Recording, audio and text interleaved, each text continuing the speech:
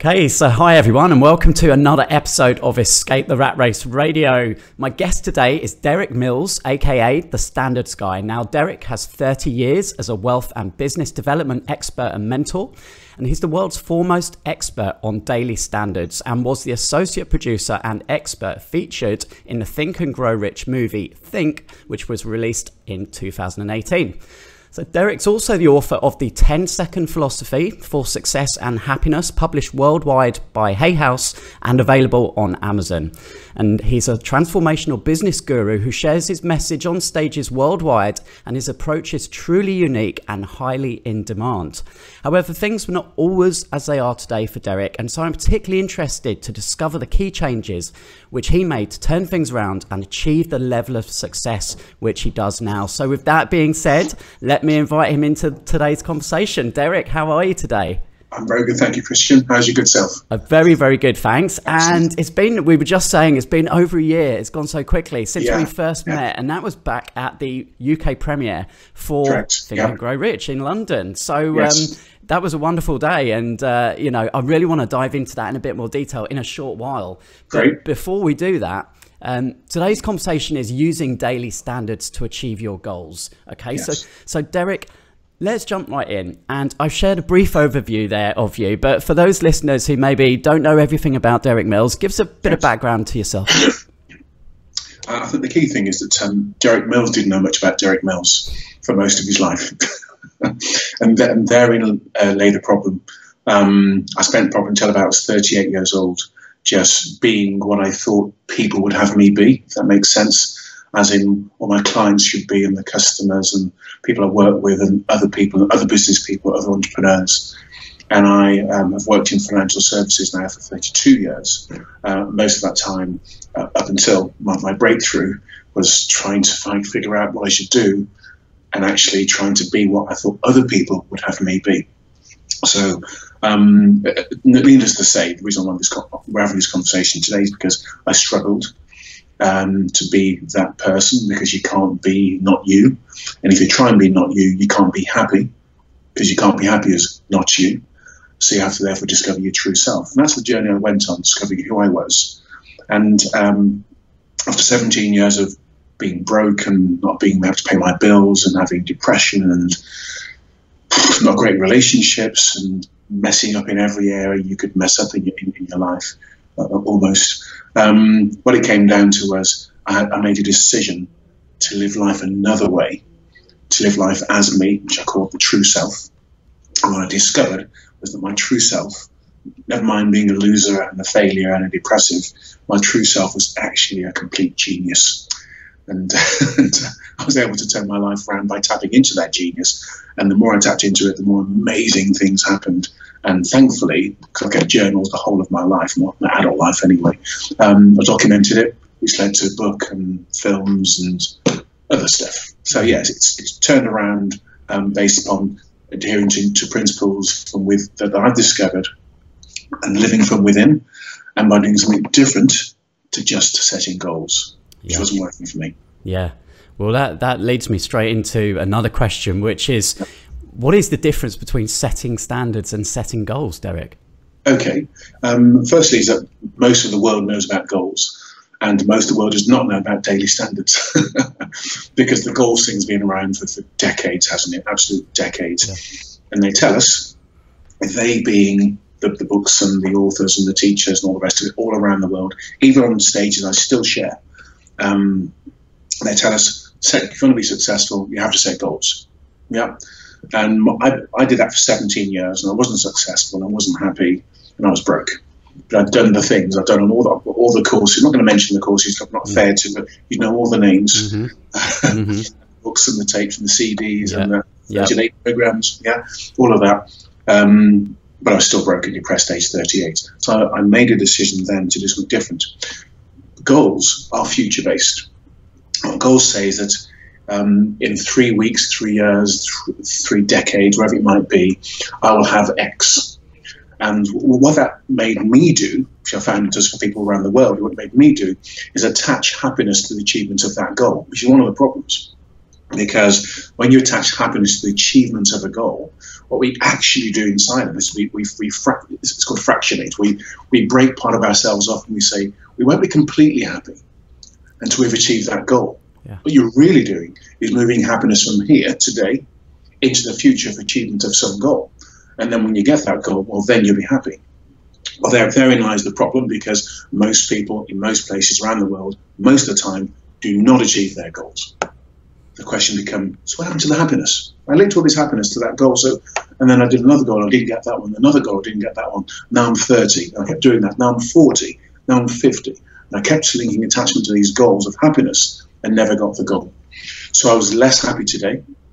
When the goals make you less happy today and actually give you this distant illusion of what it's going to be in the future. Because happiness, by the way, is a present time experience. Happiness is a now experience. We can't even be happy in the future. We can't be happy tomorrow. Mm-hmm. We're going to be happy today in this moment. Mm-hmm. Yeah. Mm-hmm. So it's perhaps too short of a conversation to break that down, but when we attach happiness to things that occur in the future, we're really moving happiness from today. That was a lesson I learned after way too long. The thing about daily standards is daily standards are really, really simple. They say, look inside you and be you today. Discover who you are and be that person. Now, most people are not, which is why the world is the way it is. Most people are not happy because they're not their true selves. But daily standards say, look inside of you and set authentic standards for who you are and live them one day at a time, as in live them just today. Only today, the only day that any of us have got. There is no tomorrow. Yesterday is gone. Tomorrow does not exist. If you don't believe that, there are some people in this world today that will not see tomorrow. Mm. It doesn't exist. It's an illusion. Mm. Today is what we have. So daily standard says set standards from within you and live at that from today, just for today. If the good Lord gives you tomorrow, then that's your new today. And you recommit to living at those standards just for that new today. Yeah. So it's worth exploring what a standard is. And the daily standard is something that we do just for today, hence the daily term. A standard is really one of 5 things. It's a basis, criterion, level, quality, or rule that you set from within. In other words, for your authentic self. Because the philosophy that I wrote in my book was not just about how do I become successful. It's actually how do I become happy? And how do I release the gifts that must be inside of me? How do I become a genius? Because we're all geniuses, but we can show up as not geniuses all of our lives. But we actually are geniuses, every one of us. So it's about also being happy, but looking inside and saying to myself, in our lives, there are many, we behave in many ways. And some of those ways don't serve us and don't honor us. And if we keep living that way, we're dishonoring and doing a disservice to ourselves, and we're dishonoring other people and not serving them properly. So what I began to do was say to myself, in a moment of inspiration, I'm not going to set any more goals. What I'm going to do is start living by standards. What's a new basis for me to live in my health, relationships, money, clients, business, career, emotions? What a new rule that I could set that's more authentic and really settles with me. Not the rules I've been living by. They haven't served me. What are the rules? What's the criteria that I can set for my clients? So a client might be, I don't serve this level of clients, or you must have an income of this much to be a client, or you must come to my office to be one of my customers or clients. I'm not traveling around the country anymore. Some of the standards I set were not working evenings and not working weekends. These weren't goals. I wasn't saying I'm not going to work evenings and see my wife and kids. Mm-hmm. Or be home at weekends and attend. I said, this is a standard, not a goal. I'm doing this in the now, not gonna, woulda, shoulda, gonna do it in the future. This is a now experience. So I set these standards, and I basically changed my eating standards. What are you eating right now? Okay, well, I'm eating this kind of food. Well, you wanted to have low body fat and be really fit and healthy. But if you're doing that, Derek, and you're not going to the gym, and you're eating all the high fat foods and high calorific food, if you've got a goal to be fit and healthy, how does the standard of what you're eating match those goals? Well, it doesn't, does it? No. So what I also learned, as well as living by daily standards, in order to achieve any goal, if that's what you want to do, you must have the right standards, because the wrong standards will keep you missing that goal. And therefore, I discovered the final part of the puzzle. Goals don't achieve goals. They never have. Goals don't achieve goals, anywhere, at any time. What achieves your goal is the daily standards that you live by, or that you're allowed to control you, i.e. if you let anyone and life's experiences in the world choose your standards, well, more fool you. I did it for long enough. However, if you decide to set and live by your own standards, the basis, criteria, the level, the qualities, the rules that you decide, true for you, you'll be happier on the journey because you'll be living as your authentic self. And those standards will help you to achieve your goals, because goals don't achieve goals. How you live each day determines your achievement or failure at those goals. Does that kind of, it's a very whistle-stop tour, but of the philosophy and the true self and the goals and the standards together. Does that kind of make sense? It does, and it's opened up so many different questions in my head. Go for it. I'll try and be brief and have you got that out of the way. Yeah, no, I love that. I think that's really helped everyone listening now, and it does make a lot of sense. So one of the things, obviously, with goal setting is, especially at this time of year, we're recording this, it's mid-February, so a lot of those, New Year's resolutions would already be out the window, right? Yeah, what are they? Yeah. So with the daily standards there, how can someone commit and be held accountable? Because on our own, and often on this journey of personal development, people get switched on. They read a book, it may be Think and Grow Rich, it might be Rich Dad Poor Dad. They understand there's a different way of doing things, but maybe friends, family don't get it immediately, so it can feel quite lonely. And applying these principles when you don't see the results straight away, and there's a great quote or saying that I often use with my Escape the Rat Race members, that success is a lagging indicator, in that you've got to put the hard work in first, and you don't see those results straight away, but unless you do the work, you'll never get that success, right? So how would you say that someone can make sure that once they've actually set out the standards and they said, okay, I know that this is going to help me, but sticking with it? The last bit, sticking with it. Well, the most important thing here is, because that's a big question, by the way, but the key answer is you're absolutely right, because we need support mechanisms when we set our new standards. So if you roll back to what I did about 15 years ago, I basically made a decision that the standards I was living by weren't even mine. I didn't know where they came from. When I explored them, well, that's because my friends did that. My colleagues do that, and I did that because I worked for that company when I was 21, so I just kept on doing that. When I got to 38, I said, actually, you know what? These standards don't serve me anymore. They haven't for quite some time. I'm just being honest. For other people, they didn't even know that their standards were controlling them. Think about your standards a bit like your subroutines.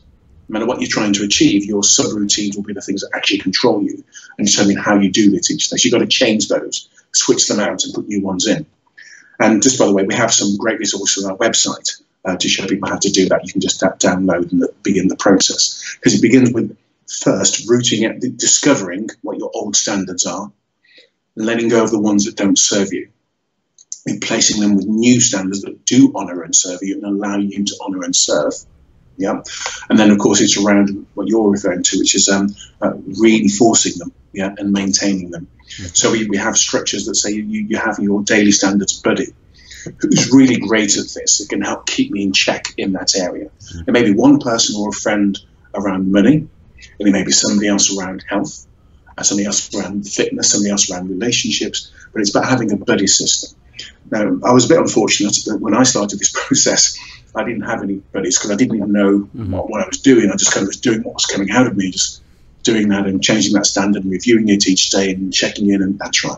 But I did have 4 children, and those 4 children, interestingly enough, were my buddies, my coaches, because the first day I set my new standards out, I wrote them out, and I created a chart, and I laminated it, and I went home, and said, kids, new dad, to my wife, new husband, this is the new me. These aren't things I'm going to do. This is me now. And our eldest 2 kids, who could make sense of that, the youngest really made no sense of it, the youngest 2. But the eldest 2 said things like, okay, Dad, that's what you're going to be. So, and they kept me. By the way, just wanted to tell you this. If you want to stick to your standards, if you've got kids, tell them. Yeah, because they will make you stick to what you set each day. Not your goals. Don't forget your goals, that you're going to have that house and that car one day in the future. But day by day, if you tell your children, your friends, your closest, the people that love you, close contacts, help them and they help you. So you stick to it. I can't tell you any other way because I didn't do it any other way. So my view is that you, and therefore, what I did discover over time, I then used technology and to remind me of who I am and what I need to do. So, for example, if I set standards around some of the actions that I did every single day, or what I allowed in my life, when I didn't allow in my life, I'd use my iPhone reminder. I'd use Outlook.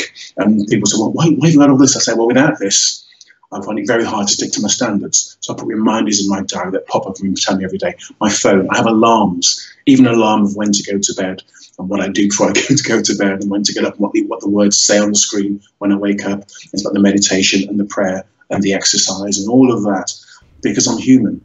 If you say to me, do this the rest of your life, I might go, ooh, I'm not sure I can. But can I do it today, just for today, until I go back to bed tonight? I think I can. And that's what I began to do. So that's the process. It was around having people around you that was something you tell, close confidants, that you tell in the area of their life that's important to you, different friend, different area, and ask them to support you in being that person, in doing that thing, in eating that food, in taking that exercise, in saving the 20%, in letting go of the less resourceful relationships that you have when they try and overtake your life again. Yeah. And there's one final thing when you set your new daily standards: expect resistance. Yeah, and most people don't set goals, they'll give you that. So daily expect resistance, and here's why. If you're 30 years old and you've been living a certain way with people around you for the last 15 years, don't be surprised if they continue to treat you the way that you have been for the previous 15 years. So when you say, I'm doing this now, and this is how I am, and I'm not doing that, I'm not speaking with those people, and these really negative, destructive people, I'm letting go of those relationships, I'm eating this kind of food, I'm saving 20% of my income, but people around you are not used to you like that. They're going to try and treat you the old way. So you've got to be patient as you stick to your standards, whilst people around you catch up to where you now are. This is important. I didn't say it's going to be easy. What I'm saying is that it works. Yeah. Yeah, and there may be some difficult internal conversations that you have to have with yourself, I can imagine. In even some of the friends that you have nowadays, you realise that they've got some bad habits, and whenever you're hanging out with them, you get pulled into that as well. So correct. It's not going to be one of the areas that I set when I reviewed my life and set new daily standards for the whole of my life, conscious daily standards. I did it in the areas of personal health and fitness, environment, as in what I was listening to, what I was allowing into my mind, and who I was around, my relationships, family, emotions, career, time and money. And they were the 7 areas that I focused on. But you're absolutely right. I had to let some friends go. They weren't necessarily bad people, but I had to ask myself the questions: what have they got me doing? What have they got me saying? Where have they got me going? How have they got me being? And if that isn't honouring and serving me and allowing me to honour and serve, well, don't complain in 20 years' time if you're still where you are because you tried to stick with those people rather than be who you truly are. Sounds like a judgment, and maybe it is. Yeah, I mean, it is very true about the environment and the people. I made the decision 4 years, just over 4 years now, to quit my job because I didn't want to do there, and it was a big jump. I hadn't got all the answers. I hadn't got a replacement income at that time. But I knew that I just needed to make a switch. I needed to get out of the environment and the people that I was surrounded with day to day. They were just on a different path to myself. And so I saw the difference when I just took that bold move, and it's paid off dividends over the last few years. Yeah. Absolutely. Yeah. Indeed. One of the other things I'd like to ask you, Derek, in terms of really helping someone commit to these standards, is how important is having a really strong reason why and a vision. So you're looking into the future, and we've talked about goals being a future-based thing and attaching happiness to it. But we often hear when we read personal development books the importance of really having a future vision. So how would you add to that? Actually, it's I'm not sure. Okay, here's the thing: a future vision or a vision, and there's a difference. A future vision may be that here's what I'm going to be one day, yeah, and you aspire to be that, and constantly you'll notice the gap between what your vision of yourself is and who you are. But you have this vision that we're going to be this in 3 years or 5 years and 10 years. And we've all met people, I'm sure we have, who had visions of who they were going to be when they retired. So when I get 55, I'll retire and I'll do that, and I'll fish and I'll go for long walks and I'll go to the grandkids every other day, and I'll do that charity work I've always wanted to, and I'll bake. I've always wanted to bake since I was 6, when Grandma used to bake in the kitchen. And in other words, you're going to wait till you're 55 to be yourself. So there's a vision of what they have. So let me just throw something of that in and say, look, what if the vision isn't a future vision? What if you hold a vision of your truth right now, and each day you be that person? And that's more difficult, because in other words, I'm going to live that person today. So there's a scenario. You get to the office and the old you could have shown up, but in fact your vision shows up. And you put your vision on, or you step into your vision today, and you be that person, and you give that love, and you give the care, and you call your kids, or you do go home early and you go and see them, and you do bake cakes, and you do whatever you want to do, but you be the vision right now. So you keep the vision itself today. And this is not what most people will teach, but it's what got me out of the mire. And what we used to do in the early days, when I used to get to about midday or 1 or 2 o'clock, I saw my vision failing. It was like, oh, I can't make it. Work's hard, and these problems and these stresses. I used to go back to my car. So I go back. I sometimes used to visualize in my car in the morning. Then I would go back to my car at lunchtime. People would laugh at me sitting in the car with my eyes closed. Were you sleeping in your car, Derek? No. Or yeah, I was just sleeping. That's right. Yeah. Got to be honest, haven't you? So I'd be in my car visualizing, and I'd be visualizing myself in my vision of the second half of the day. Of me at my best for the second half of the day, until I got back to bed tonight. I'd see the next 2 appointments going, one like with my wife and my children and people, whatever I was doing that day. The vision would be of me at my best today, because it's a now experience. We've got to work on today. I think the pull of tomorrow is strong, but I struggled for 17 years, and I've spoken on now on four continents all around the world. People keep saying, "That's right. We've set goals and we haven't achieved most of our goals." This is, well, do your own research. You've probably done it all anyway. Yeah. Most people don't achieve their goals. So how come? 100 years we've been talking about this, but most people, it doesn't work. When we're going to start realizing, I know the words say we've got to have a vision. Yeah. And in the Bible, it says without a vision, I think it's in Proverbs, I think it says without a vision, the people perish. But if you look, it doesn't say anywhere about a vision of the future, because I believe in the Bible as it's a book. Yeah. Now, kind of from God, it kind of says, actually, don't be some person in the future. I think it's actually saying, be that vision now. Be you now. Be good now. Love now. Be kind now. Share now. Help the homeless now. Make a difference now. Yeah. It's about present time. And if you then move to the New Testament, where you've got this guy that walked around 2,000 years ago called Christ, and he's mentioned in all the books. He's mentioned in the Quran, the Torah, the Bible. So we know this guy walks around the planet. Who he was is down to each individual belief system. For me, Son of God and all that. But he walked around and he gave us a prayer, which we used to say at school. I don't know if you remember this, if you did this at school. I said the Lord's Prayer every day. In what way called assembly. It kind of, I'm not saying I didn't get the Lord's Prayer, but when I got to about 38 and older, 4 words kept bouncing back to me again and again. He kept saying, give us this day. Do you remember that bit? Give us this day our daily bread. Yeah. Give us this day. Give us. Well, so why didn't he say give us this quarter? Give us this month. Give us this fiscal program. Give us this 20-year program. Give us this 1-month plan. He said, give us this day. And I think he meant what he said, and he said what he meant. He knew it was about being all you can be today. The vision is of the greatest you today. I'm not saying it's easy. And when he tells you it's going to be easy, he's not telling you the truth. But I'm saying that if you want to be true to you and have your talent show up sooner, be you today. Hold the vision of you today, being the best you can today. And then midnight, when your head goes on your pillow, don't be you anymore. Let it all go. And if you wake up the next morning, recommit to being that vision today. That's at odds with things that I hear on stages. I go on stage, the person before is another coach or speaker, and they're saying, blah, blah, blah, blah, blah, and set your goals and hold your vision for the future. The person after me says that, and I say to the audience, how's that working out for you? And they're like, exactly. And if we're all going to giggle and laugh about it, then why don't we do something about it and do something different? If it's working for everyone, we'd all be in a different place, and so will the world. That vision of the future and your goals is not working. I don't care that people don't agree with me. What I'm saying is that show me where that works, please. Yeah. If so many millions of people done it for so long, how come most people just buy the next book and then the next program? Let me tell you the difference it made for me, in case your listeners don't even, well, certainly won't know who I am, but let's share a bit of that. After 17 years in the same, on a self-employed basis, I stayed in the same office selling the same products. In other words, I didn't suddenly change my job or go into a property or anything else. Same business, same office, in fact, with the same products.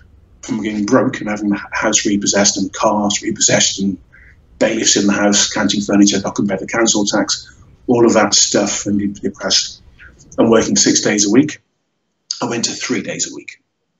Yeah, and I increased my income by 10 times, doing exactly what we've been discussing in the last 20 minutes, in the same office, with the same products, and changed me.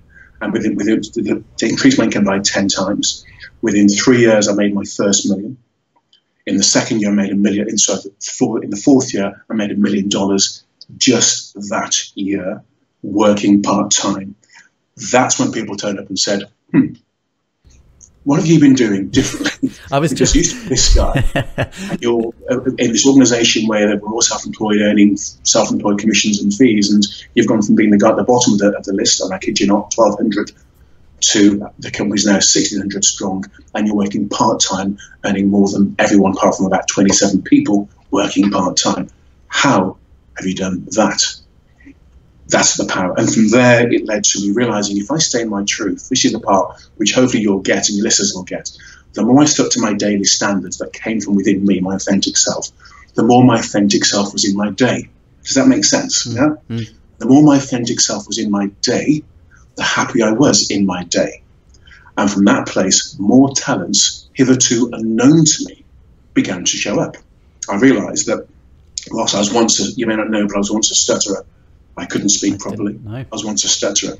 I became a speaker and began to speak. Now they pay me to speak, thousands and thousands of pounds, 6 figures in some cases, well, in one case, not many cases, to speak on a circuit.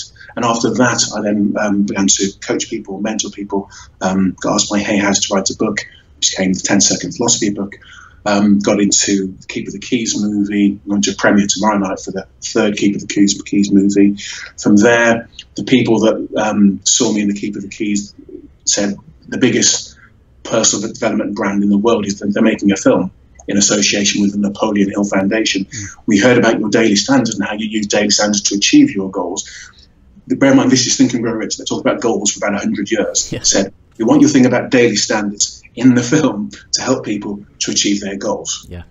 Does this make sense to you? It's incredible. No, it's really incredible. I said, yeah. I said, yes, I'll be in the movie. Like, in about 10 seconds, I said the answer was yes. Yeah. and then you became executive producer as well. Is that correct? Well, yeah, exactly. Then I basically looked at what was going on, and I thought, so I've read the book, in my 20s, but what I wanted to do now, can I get involved in this? Not just as what they call as a talent in the movie. Could I get involved in this? Because I know if the book has been going for 90 years, this film would last for at least 90 years, and I'll be sharing about daily standards in that. Think about it. When you and I have gone, and our kids have gone, maybe their kids have gone, there'll still be someone talking about, if you want to achieve your goals, that's great, but you've got to have your daily standards, because you know what? You've got to have the daily, because you live each day, and if you use your daily standards, you'll achieve your goals. Like, you don't just jump to the top of the stairs, do you? You look at the 12 or 13 steps in the middle, and your daily standards, like raise your standards close to your goal, raise your standards close to your goal. And as you raise your standards, you get close to the goal. The goal is not achieved by the goal, it's achieved by the raising of the standards, or by the raising of who you are in that moment in your job. Yeah. And just so people are aware, I'm aware that at times I sound a bit woolly and a bit fluffy, and that's absolutely fine. That's who I am. But the business I work in, for one of my businesses, which I do 3 days a week, is wealth management. And I manage tens of millions, in fact, probably under 150, probably about 150 to 160 million pounds. Yeah, which is what I do here in my practice for other people as a wealth manager, around where to invest, how to invest at risk, making the money grow, being more efficient from a tax perspective. So I'm very, very working with numbers, markets, funds, rates, asset classes, all of that. Yet I know the success comes from all of this, not from all of that. And my clients that meet me, the millionaires and the multi-millionaires that give me money to look after, they know it too. This is not woolly stuff. What got me the most clients was being my true self and noticing that other people noticed. So they said to me, can you be our advisor? The other guys aren't quite like you. Can we give you some money to invest for us? Yeah, yeah. So I'm sure people listening right now, Derek, are thinking, wow, I need some of this in my life. Like, what can I do right now? Where can I go? What would you advise for them? And I know you have your own 7-step system, the perfect life. Perhaps that's a good place to begin. Yeah, it's a good place to start. Get the download, go to the website, dailystandards.com, and start with actually to have review your old standards. You may not be conscious of them, but you're using them anyway. It's like gravity, whether you know about it, it's still affecting you. So go there, get the download, fill it in, and then if you've got any queries or questions, send us a message. The second thing to do is that the book, The 10-Second Philosophy by Hay House, it's on iTunes, it's on Audible, or you can get the hard copy, but go to Audible, go to iTunes, listen in your car. For the next 12 months, listen to it in the car, listen to it before you go to bed, listen when you wake up, make it change you. Yeah. Well, Derek, I knew that our time would fly, and it has, and there's so much more that we could talk about, and hopefully we'll get that opportunity one day. But Indeed. For the final words for our listeners, I always ask our guests, for those who know that there's a better life waiting for them, they're maybe stuck in a traffic jam, they're squashed up on the underground on the way to work, what would you like to say to them if maybe fear or something is just holding them back from taking that next step? Okay. I think when you asked that kind of question, it immediately took me back to how I used to feel when I was not being myself, and I knew there was more to me than was showing up in my life.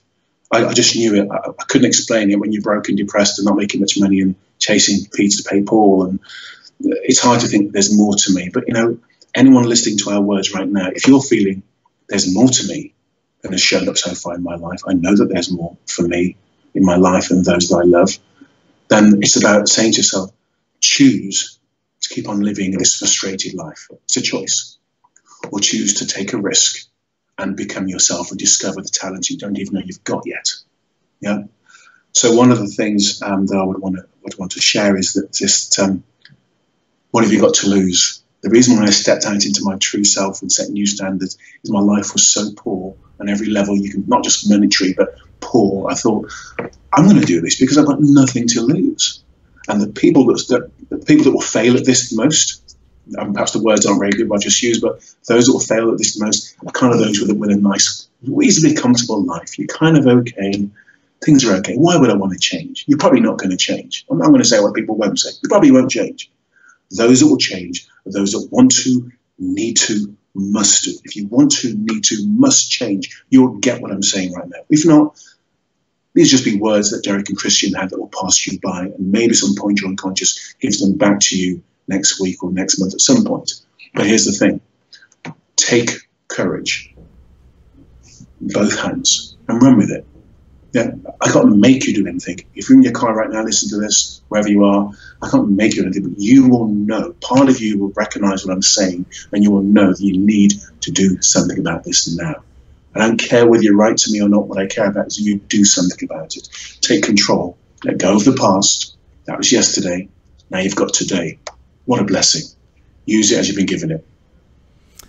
Well, I can't add anything better to end our conversation today. Thank you so much, Derek. And other than, of course, finding a copy and getting a copy of your book from Amazon, where's the best place to find you online? Websites, social media? Yes, certainly social media is Facebook. I tend to just put my stuff out in there, put the philosophy out there, quotes and comments pretty much every other day or a few times a day if I'm feeling things coming out.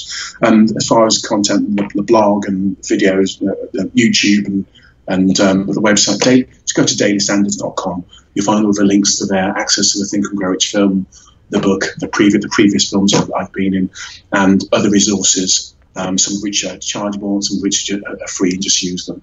And if it's not working or you find that something's missing, just give me a call. I'm about to write, give me an email. I'm about to write a blog and a mailing to all of my list about someone that when I did a conference for an insurance company in Jamaica, I've been there 3 times now doing a conference talk in Jamaica. How good is that? and being paid to talk and going back to my dad's home country. And this is the woman who worked for an insurance company and was one of just an also-ran agent.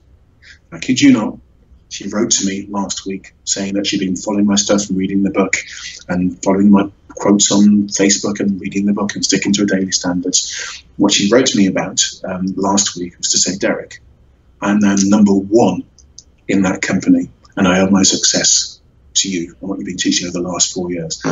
Now, I know, you know, I'm going to say, I wrote back to her and said, you don't know anything to me. A lot of people hear what I say, but they don't do it. Your success is down to you. Yeah, so to make clear of that. But the point is, the difference it made in her life.